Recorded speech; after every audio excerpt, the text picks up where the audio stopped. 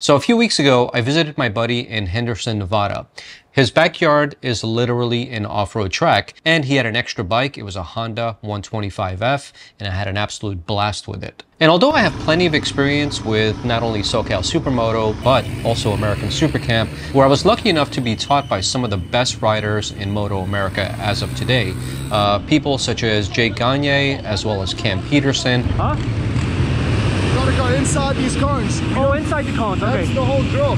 Even if you're doing that turn, that line was way wrong. Okay. The only thing we worried about at this drill is getting into the turn. I don't care about anything else.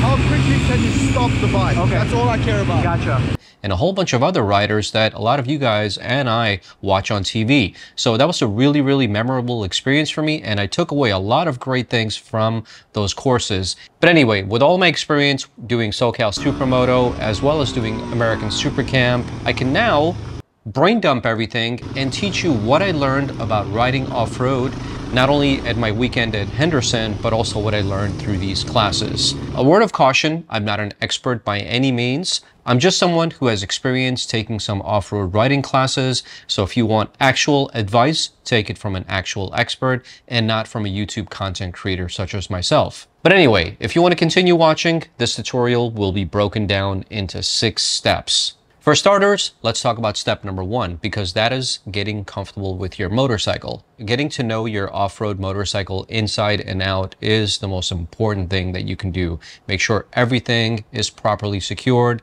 nuts and bolts are tightened up, and you're fully ready to go. Because once you commit to riding off-road and you're out in the trails and you're far away from home, and of course amenities such as stores and gas stations and whatnot, you're pretty much stuck. So if you're far away and it's really hot, you're going to be stuck out there. So make sure you prepare well in advance for disastrous situations. One of the things I learned about off-roading is that off-road riding is going to require you to become comfortable with the bike enough that you can repair it on your own. I don't think it goes into first. You might want to check the clutch cable. This bike was crashed previously and something's wrong with the clutch. Before you actually venture off, it's probably a good idea to carry extra tools with you as well as a patch kit, because you never know. And it's probably impossible to carry almost everything in your backpack because you don't want to weigh yourself down. Plus, it's not going to be fun. But the bare essentials is what I probably recommend. And lastly, considering how many times you're going to fall on your motorcycle and quite possibly damage it, you're probably going to price yourself out of this hobby if you can't do the repairs yourself. So get pretty good with the wrench and start wrenching away, because this kind of hobby is going to require you to work on your own motorcycle, because if you have to send it to the repair shop every single weekend, when you come back from a ride, it's going to start adding up and you're going to price yourself out of this hobby.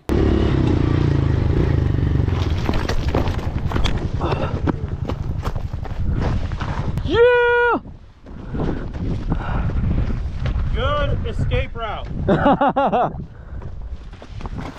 And speaking of getting the bike banged up, lesson number 2, wear the proper gear, because you will constantly fall when you're riding off-road. Unfortunately, I wasn't wearing the proper gear when I went to Henderson, Nevada. I took what I had. It was my street gear. I didn't have boots that came all the way up to my shins.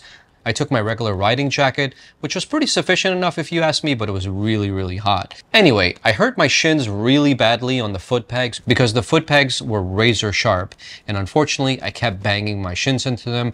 And even though it's been a few weeks, I still have bruises on my shins. So my recommendation is get the proper boots, get the proper jacket, the proper helmet. Everything that you would need for riding off-road is what I would recommend for you. Do not take your street gear because you will regret it. So if you want to do this properly, make sure you spend some money on proper gear. Unfortunately, the chances of you falling on your motorcycle is pretty high.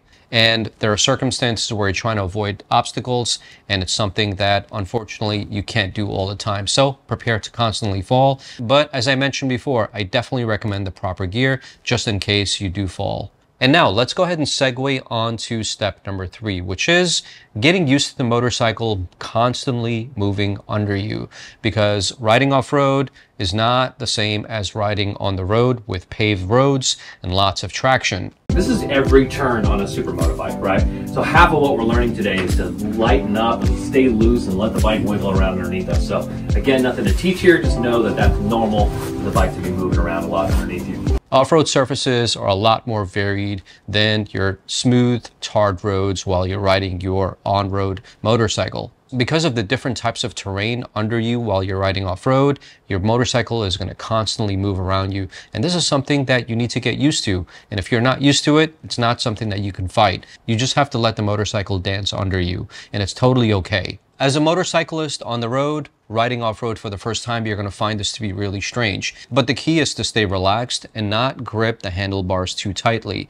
because the more stiff you become, the more stiff the motorcycle becomes. Sometimes letting the motorcycle dance around you as well as the handlebars is the motorcycle's way of making itself more stable, and it's something that you have to get used to. If you take a look at the top riders all around the world, you will notice that most of them ride off-road, and it's because riding off-road will make you a lot more comfortable in an on-road circuit type situation, where if the motorcycle goes off-road into the gravel trap, or maybe perhaps you're coming in way too hot, the back wiggles a little bit, it's not something that you're really alarmed about, or you're not really taken by surprise, because these are things that you already learned while you were doing off-road. If you take a look at MotoGP as well as Moto America or World Superbike or BSB, every single top rider within those categories are also doing off-road riding. The benefit of doing off-road riding is that it makes you a lot more comfortable while you're on the road. Those little slides that you had off-road, on the road, they won't bother you as much or take you by surprise. And this is why it's really key not to get stiff on the motorcycle, not to get stiff with your handlebars, and to always stay relaxed and let the bike dance underneath you. Proper riding position for off-road. Poor riding position for off-road. Riding position for high speed. Poor turning position. You're going to see sand, you're going to see dirt, you're going to see rocks, pebbles, boulders, a lot of obstacle avoidance, and the motorcycle will become unsettled. So the best thing to do is to stay relaxed. And with that being said, let's talk about number 4, which is to use your legs and your body weight, not just the handlebars, to turn your motorcycle. One of the biggest misconceptions of most riders is that they think that when you're riding off-road and sometimes on the road, they think that the only way to steer a motorcycle is through the handlebars, but that is far from the truth. Instead, with your butt planted on the seat, use your entire body to shift the motorcycle to the direction that you want to go. But don't get this confused with hanging off of the motorcycle, because that's an entirely different thing, and I don't recommend it when you're riding off-road. What most people do when they get on this thing is they tend to stare at it. They're like, oh, hey, look at that. No, look at that big old flag over there. Look how cool that flag is. I wish I had it on my house. Look up. What a nice day it is. And what I want you to do when you're on this thing is I actually want you to lean the thing over like you're going around the corner. But if you're trying to do it with your shoulders, you'll be here all day. But if you just put your foot out here, get the thing leaned over. When you get here, max lean angle, I want you to find the body position. You can just sit here, pick your foot up, balance the thing, and control it right here. That's it. There's no way you're pulling that knee off that shroud. That knee's stuck to the shroud.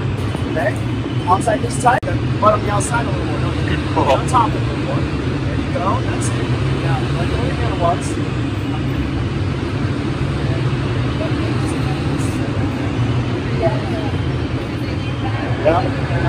That's it.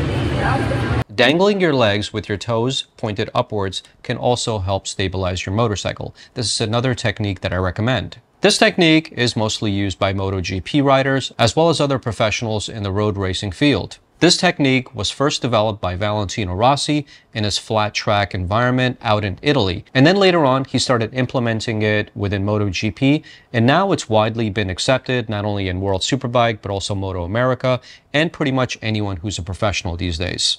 That being said, you don't need to be a professional in order to practice this. If you're going anywhere between 15 to 20 miles per hour while off-roading and you notice your motorcycle becoming a little bit unstable, you can always dangle your leg with your toes pointed upwards, not downwards or flat, but upwards, just in case there's a rock or a boulder or something. You don't want to end up hurting yourself. But Depending on the direction you're going, you can always dangle your feet with your toes pointed upwards, and this can also help stabilize your motorcycle. But as I mentioned, another tip that can help stabilize and turn your motorcycle is by shifting your body a little bit towards the right or to the left while keeping your butt planted. And then finally, my last suggestion is that because you're not going at that high rate of a speed when you're riding off-road, chances of you going more than 15 miles per hour are pretty slim, especially if this is a very challenging track along with boulders and rocks and sand, etc. So what I would recommend for you is putting a lot of pressure either on your left or on your right foot peg, because this can also help move your motorcycle left or right depending on the situation, in combination with not only using your handlebars but also a little bit of body movement. So if you put all that together, not only will your motorcycle be a lot more stable, but you can also turn your motorcycle while stabilizing it all at the same time. And now let's go ahead and move on to lesson number 5, which is to look ahead while you're riding. Now, I know you purposely like to ride in challenging environments. I totally get it. You purposely make it difficult to ride, and because of that, it's a lot more fun while you're trying to avoid obstacles. And this is what makes off-road riding so enjoyable. In fact, I also faced a lot of obstacles, such as hills, not only going up, but also going down, boulders, rocks, sand, you name it. But to me, it was a whole lot of fun, and without all these little obstacles to navigate through, it wouldn't be as fun. However, for most people, obstacle avoidance and just going out for a relaxing ride is probably more enjoyable. And not a lot of people are going to be doing the kind of challenging environments that you and I are going to be doing. But in either scenario, looking ahead to where you need to go is very, very important. Unlike traditional street riding, off-road riding requires you to look at least 20 meters in front of you, but you got to be careful not to target fixate. If you look directly below you while you're riding in order to avoid obstacles, you may end up crashing into whatever you're looking at. What most people do when they get on this thing is they tend to stare at it. They're like, oh, hey, look at that. No, look at that big old flag over there. Look how cool that flag is. I wish I had it at my house. Look up. What a nice day it is. So target fixation is something that is pretty common when riding off-road, because you want to obstacle avoid, and as a result of that, you crash into the obstacle you're trying to avoid in the first place.